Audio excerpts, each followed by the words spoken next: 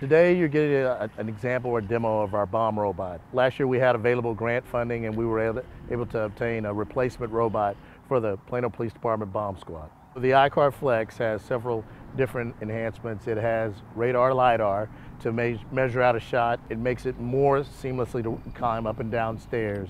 It has incredible cameras. It has 4K cameras, and it has additional tool set where we can put different types of tools on the arms to get in certain areas to actually open up devices, packages. Drones are tremendous tools that we can use for observation purposes, and so what we can do is we can actually set a drone on top of the arm, send it down to the scene, and if we need it, we can actually deploy it up on the scene to get an area view 360 of everything going on. First and foremost, you send the robot down as an observation platform to develop a plan on tackling any type of suspicious device.